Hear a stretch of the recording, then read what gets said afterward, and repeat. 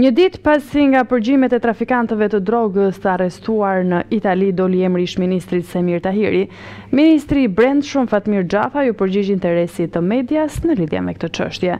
Dosja HABILAJ sipas tij përket drejtësisë dhe jo policisë shqiptare. Po pse çka kam bërë unë? I kam rënë qemanes, nuk e ke parë se çfarë kam bërë me policët?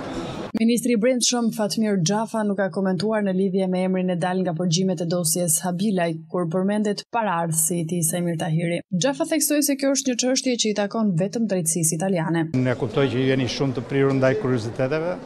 Ajo është një çështje që nuk i përket policisë së shtetit, është një çështje që i përket drejtësisë, është iniciuar dhe vazhdohet nga drejtësia italiane, kurse pjesa tjetër unë nuk besoj se bëj pjesë të këta njerëzit që kam qef flas pa fund dhe pra asgjë.